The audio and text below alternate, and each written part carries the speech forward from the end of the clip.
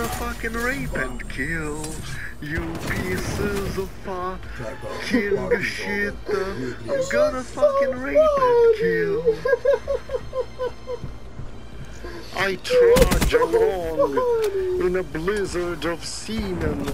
A blizzard of semen squirting from your penises. I don't understand. How can CBS continue writing all these crime dramas like CSI and NCIS? It made sense in the early 2000s, but there are so many security cameras and cell phone cameras now that there should be no challenge in solving any of the mysteries. In big cities, you could practically make a video of every step somebody has taken from one place to another. If you could string together all the snippets of surveillance footage where you are recorded against your will as you travel. So what is there for CSIs to pick over anymore? With all the spying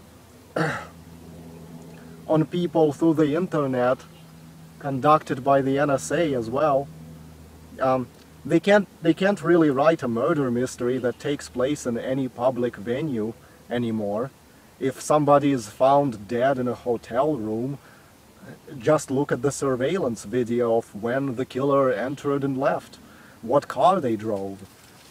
Any public venue as a murder scene should be off limits to the writers because of cameras. It would be just too easy to solve the crime. The episode would be 5 minutes long. You don't even need to pick through the forensic trace. Cameras make it that all the forensic trace is more like icing on the cake to reinforce the strength of the case against the defendant. I stopped watching all these shows in about 2007 because they got so tedious and boring, so I don't fucking know how they can carry on the same formula into the present year in which you're watching this video, because as more people install security cameras on their houses, solving most crimes will be a no-brainer.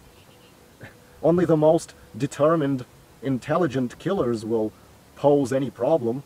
If somebody was in a bad relationship and they argued and the victim ended up dead because of the killer being mentally ill, there just won't be a story anymore. Just look at the security camera footage to see which crazy family member it was. All these TV shows are going to die in a few years, and detective fiction will become an antiquated genre. The government is moving us toward a future where detectives don't have to leave the station. They'll just solve any crime by clicking buttons on their computer by way of a mass surveillance machine that DARPA was dreaming up since the late 60s. There was actually a time when I wanted to be a CSI, but that quickly went away as after 2 or so years of watching the show, and as I matured, someone began to realize the CSIs were the bad guy, according to someone's views. The CSIs in the show always come off as kind of a cold and arrogant bully type characters, and they were so wooden most of the time. It was hard to relate or care what happens to them. However, something about someone's brain changed, and this someone started caring for the bad guys in the show instead of the good guys. This someone felt like 90% of the time the killers had a good reason to do what they did. The killers would have all these emotional problems. They had challenges they faced in life, all these things that the detectives don't really experience. It just felt like the killers were settling a score with the victims, and it's their own personal battles and issues that felt like, why is it any of my business or society's business to care and arrest them? I mean, why am I supposed to care if a husband killed his bitch wife or something? And why should I be on the side of the detectives? The detective characters really felt like unwanted interlopers who just involve themselves in something they don't have to. They should just quit their fucking job and leave people alone and find some other hobby. Why the killer characters relatable? Well, because they have to overcome great odds. And a lot of times they were just dealt a bad hand by life. Maybe genetics wired their brain in some improper way that makes them angry or something, so they didn't choose it. Or they were just trying to avoid having something bad happen that would change their lives for the worse. But what is the motivation of CSIs to solve this shit? It stopped making sense to somebody. They just act arrogant. They enforce a lot of laws that shouldn't be laws, just because they're laws. And then they try to say something smart-ass or arrogant to the killer after they get caught. When, what the fuck did the killer even do to them? Nothing. I mean, why should you give a shit about some detective asshole who was depicted standing like this at every crime scene, in every fucking episode, trying to look badass, I guess. On top of that, there was so much police propaganda in these shows. All kinds of pro-surveillance propaganda. All kinds of pro-government digitally spying on you being a good thing propaganda. I watched one episode of NCIS Los Angeles, and back in 2007 it showed them solving the crime by hacking into CCTV cameras of various businesses, which should be technically impossible, since it's called closed circuit for a reason. It's not networked to the fucking internet. But it's like all of these shows were tailored to drive a subliminal message that authority is good, and government spying on you is good, and mass surveillance is good. Look at all the killers that will be caught if the government can spy on you. I guarantee there's a lot of science they would make up as well. They would zoom and enhance video. They would take VHS tape video and zoom and enhance to a point where, if that was possible, then every VHS video should be capable of being transformed into something 10 times higher than 1080p. That's not possible in real life. If pixels don't exist, they don't exist. You can't enhance to a point where a cell phone video from 2007, capturing windows of a skyscraper in its frame, can be enhanced to a point where you can see a woman behind one of the windows and tell if her hair is wet or not. Oh, but they've done that on CSI. I understand why they do this. You know, they need cooperation from law enforcement to film this bullshit.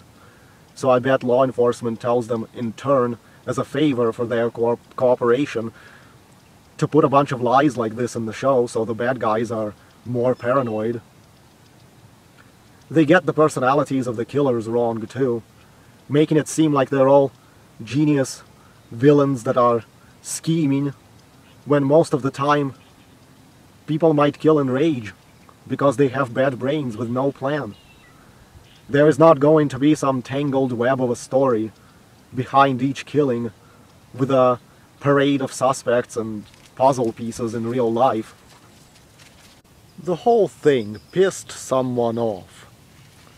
The capabilities of forensics have always pissed someone off. This person always had a wish to live in a time period where forensic science is much less advanced. Eventually, I need to write a story where James Grider starts going against all this shit. Imagine how CSIs come in and interrupt people's lives because they need to investigate a murder. They might shut down a street or kick you out of your home or take your property because it's evidence. Seeing that on the show would piss someone off. Why should you be inconvenienced for the sake of some murder victim you don't care about? It just makes you want to start kicking all their stupid, carefully protected evidence around, and throwing it out of the crime scene, and telling them to go fuck themselves, and investigate it out there. It's like... these shows are a depiction of people who force you to live a shitty life and tolerate things, because if you don't, forensics will be used to find you and make your life even shittier by putting you in prison. Rationally, you think in your mind, who the fuck are these strangers to enforce how you live your life?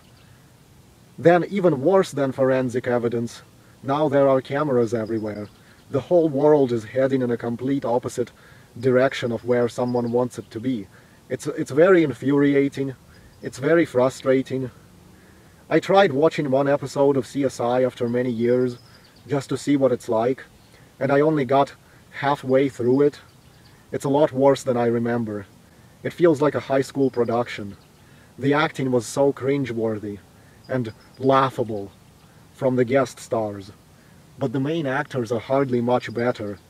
They just speak like they're reciting blocks of expositional, carefully written out text. People don't naturally talk that way.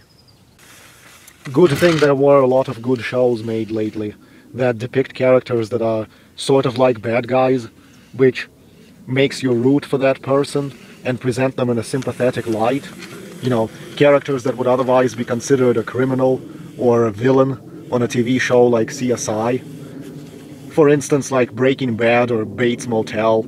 Dexter was watchable because at least it straddled that line as well. It's weird how someone can read a book about a killer burning a whole family alive and feel nothing, but start feeling angry when they read about investigators coming over and start doing forensics on the crime scene. Someone watched that Buffy the Vampire Slayer show, and to them it felt all the killers to the CSIs are like the vampires to Buffy, where CSIs just have to go out like Buffy and keep taking out the killers. They keep arresting the killers, but more killers keep showing up episode after episode. A lot of the killers might have interesting backstories and reasons for killing. If you could journey through the story from their perspective instead of the CSI's, you'd probably want them to get away and feel sympathetic. Imagine them killing someone in rage, then living with the fear of being caught, and accepting the fate of a life in prison soon as the handcuffs are attached to them. See, put yourselves through that mentally instead. Not into the heads of CSIs or the victims. The victims never had any effect on someone watching CSI, but the killer's plight did. Think how frustrating it would be to be captured in the end, especially when you simply acted a certain way because you wanted to improve your life, or you were just dealt a bad hand by the genetic lottery. It's like in the movie 13 Cameras. Someone actually rooted for the bad guy instead of the victims because he was so interesting and the victims really weren't. Even horror movies make you care more about the bad guy than the victims because the victims are always boring and stupid in horror movies.